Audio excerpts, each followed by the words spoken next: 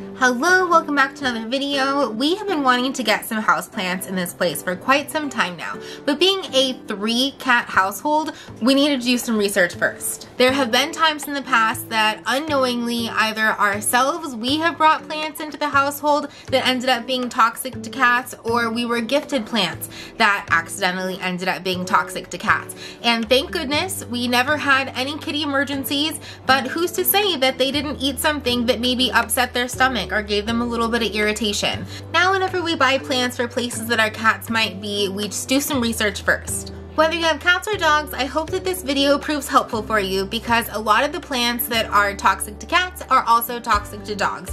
Of course, look it up, but there's a lot of multi-coverage there. More than anything, I hope that your takeaway from this video is that there are many common plants out there that are hiding in plain sight that are toxic to our furry friends. And if you have pets, when buying plants for your home, look up the specific type of plant that is named on the plant pot to see if it is toxic to your animal, because plants tend to have a scientific name along with many nicknames that the differing varieties go by, and they don't always follow the same pattern in regards to what is or isn't toxic for animals. For example, there are some palms that are toxic to cats, whereas other palms are not, and same with ferns. There are some ferns that are toxic to cats and then some that aren't. So best to stay on the safe side. But without further ado, let's dive into it.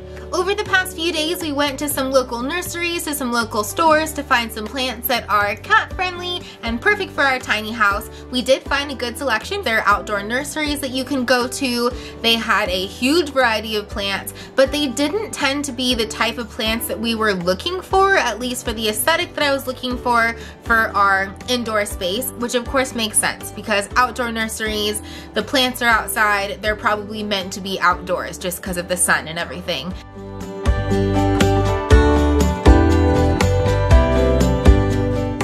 We then went to a couple really cute indoor plant stores. They felt very boutique. They had so many beautiful plants and they really did have what we were looking for. Their prices were a little bit higher. We got a plant from each indoor plant store that we went to.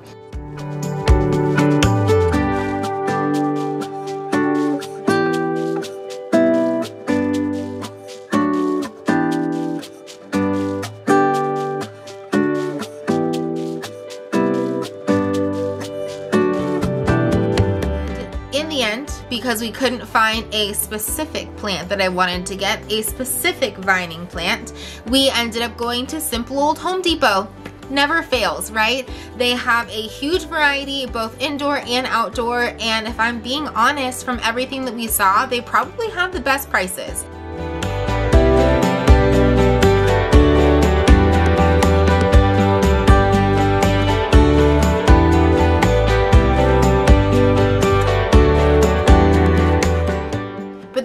Other places you can go to get plants that I haven't even mentioned. I'm sure that farmers markets have a lot of plant options, so just looking in your area and locally you'll find, I imagine, plants that work really well for your climate and that are possibly grown locally. So now for the list. The indoor plants that are non-toxic to cats are wheatgrass or catgrass, and we buy that as seeds. Got this pouch off of Amazon and it just has a bunch of wheatgrass seeds in it. Our cats love it. They eat it up so much, and one thing that I think is cool about this specific bag is it's a burlap bag. There's no plastic, no anything, so it's completely compostable, or you could even reuse the bag for something related to gardening or planting. Another possibly obvious non-toxic plant for cats is catnip.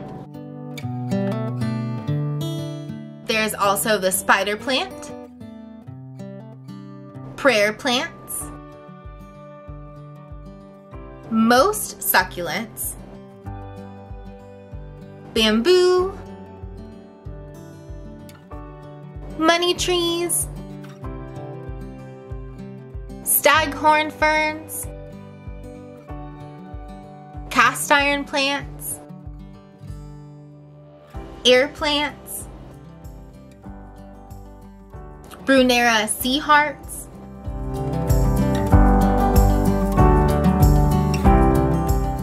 and Venus flytraps.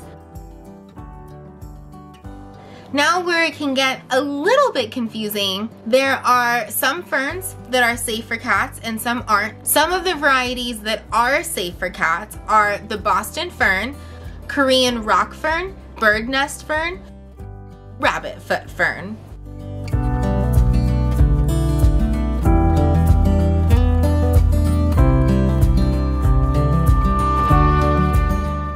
Palms that are safe for cats, because again, not all palms are, but the ponytail palm and the parlor palm are safe for our furry friends.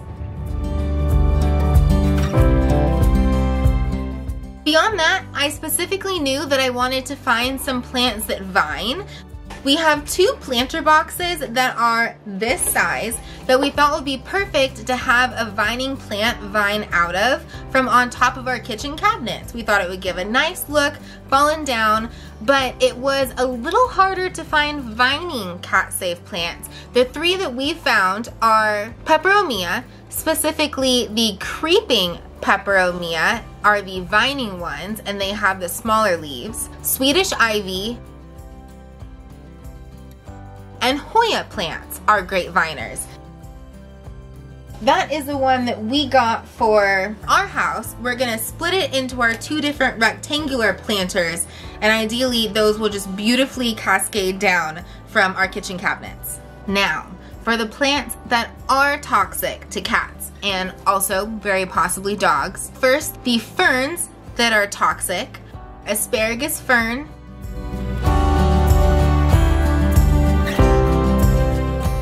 palms, sago palms, and grass palms. So the Mexican palms are non-toxic to cats.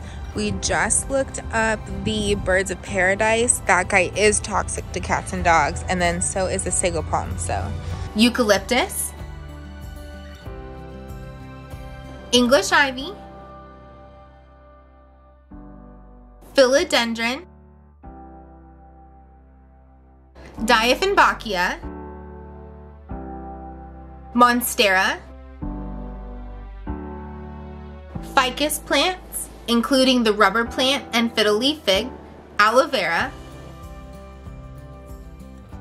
a sneaky succulent. We were in one of our indoor plant shops and I was so excited. I thought I'd found a vining succulent that was gonna work great for our space. I felt like it'd be extra hardy, but once we actually looked it up, it was not safe for cats. And it's called string of bananas. It literally looks like a string of bananas, but this one almost caught me. So some succulents are okay, some are not. Again, just look it up when you're there. When you have the plant name in front of you, better safe than sorry.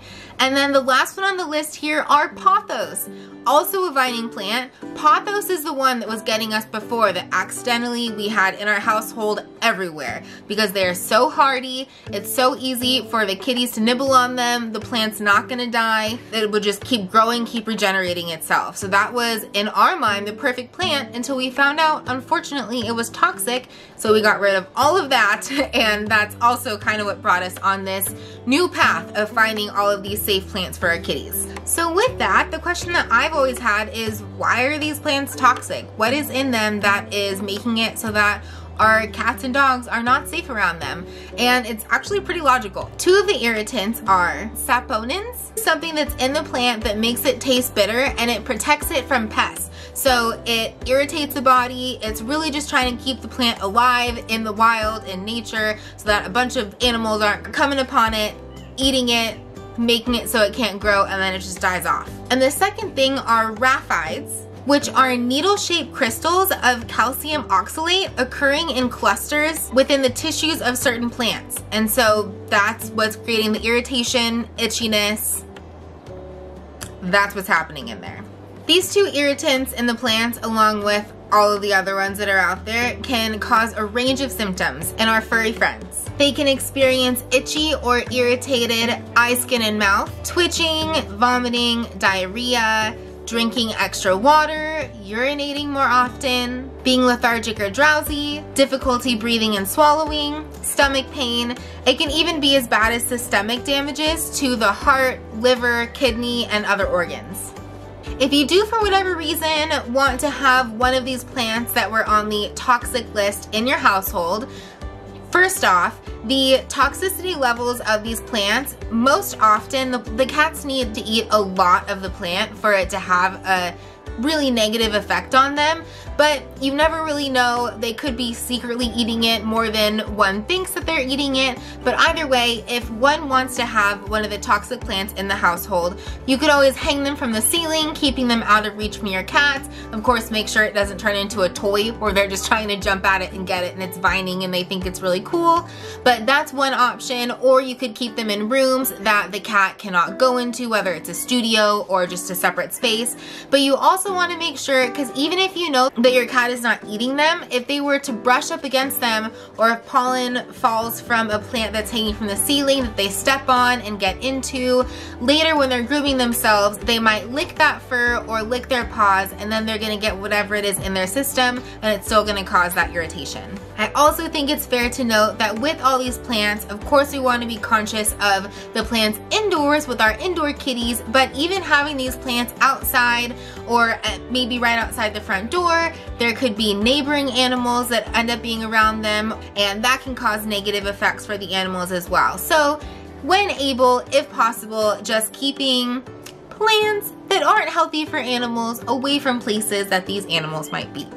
So these are the cat-safe plants that we got for our space, and I went into it knowing that I had 2 of these rectangular guys that I knew that I wanted to have the Hoya in, 2 of these white and black planters that I still think I'm kind of trying to figure it out. I might do the spider plant in one and then the palm in another. If I'm being honest, the cats already got to our spider plant. He had much longer pieces before we had to give him a little trim to make him seem a little more impressive for the video.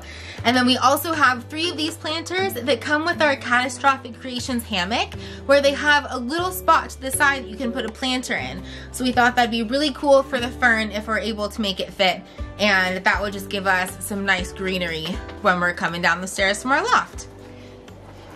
I hope this was helpful for everyone. I think that I'm going to do another video on cat-safe flowers, maybe closer to the Mother's Day realm, but I mean, hey, there are so many plants out there. We gotta be careful, we gotta be safe for our little loved ones. If you enjoyed this video, give it a like. If you aren't subscribed already and you enjoyed what you saw, go ahead and subscribe so you can see more things like it. I hope you and your furry friends have a great rest of your day, and we will see you guys next time. Bye.